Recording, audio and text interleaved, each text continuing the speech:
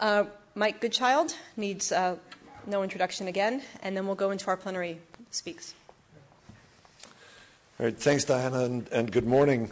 One of my measures of a meeting like this is the rate at which my own thinking changes. And on that score, this meeting certainly has been a huge success so far. I have many takeaway ideas from yesterday, and hopefully I will today as well. So what I'm going to say effectively represents my thinking as of about 45 minutes ago. Welcome back to day two.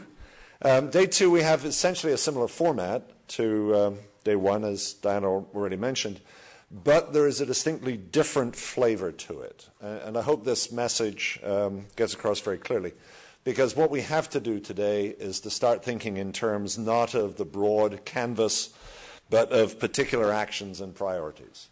What is it that we can do? How as a community can we act? And to what extent can we indeed create a community? And so we're hoping that the idea labs, and as they're synthesized tomorrow in the presentations, will be a set of very specific actions.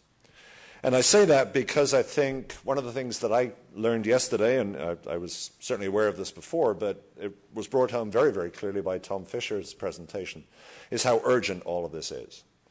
Because Tom used the phrase fracture critical, and whether we're talking about a fracture occurring on the San Andreas Fault, or a double-dip recession, or some new disease, pandemic, whatever happens, it's quite clear, is happening fast. And we must therefore devise actions that are equally rapid. In a sense, I think T.S. Eliot was wrong when he said, "This is the way the world ends, not with a bang but a whimper." It seemed clear to me from Tom's presentation yesterday that the world is going to end with a bang, not a whimper.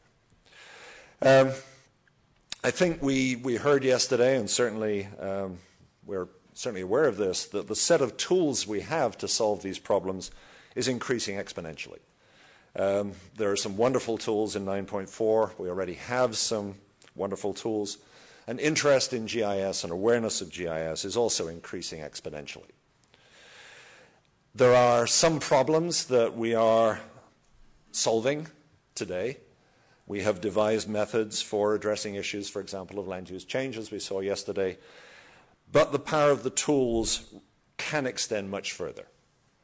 And we are, I think, the community that can help extend the power of those tools to a set of issues much more like the kinds of issues Tom was talking about. Much of the evidence, much of the scientific knowledge on which those solutions will have to be based remains locked away. And GIS, I think, I've always thought, is one of the ways of releasing, implementing that knowledge, making it accessible. This community is the one that understands this. And so that gives this community a particular responsibility. It's aware of the severity of the problem, and it's also aware of the power of the tools.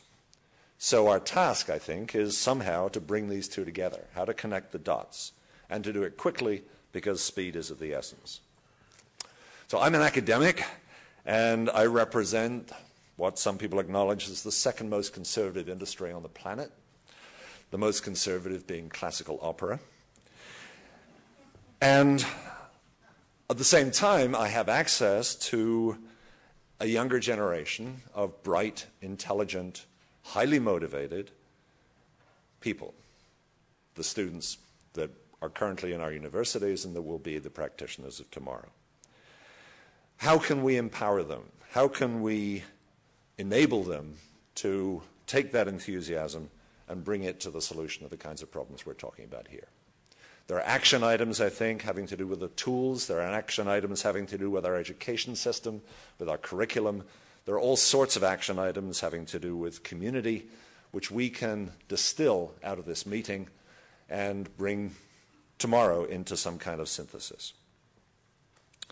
How do we convince people that these are the things that they should actively pursue with priority and also with speed? I'm reminded of several of the points in my own career when some meeting like this suddenly produced a whole series of opportunities and a real change in my own thinking. and one that many of us in the GI science community recognize is the meeting in 1977 in Endicott House on topological data structures, which led, for many of us, into the kind of GIS models that we have today. Many similar meetings I've experienced over the years. This could be such a meeting. This could be one of those meetings where a community forms and actions are taken and people follow up.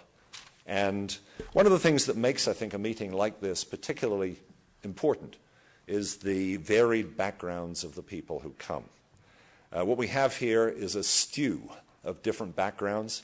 We have the potential for enormous creative tension. We have people here talking to each other who've never traditionally talked to each other in the past. We have an opportunity here to break down stovepipes and to do the kinds of things that are necessary to move an agenda forward. So I think that we have here the right mix to devise some important priorities and actions. I think we should therefore seize the day. Let's carpe diem, and let's make this the opportunity that I think it can be. So thank you.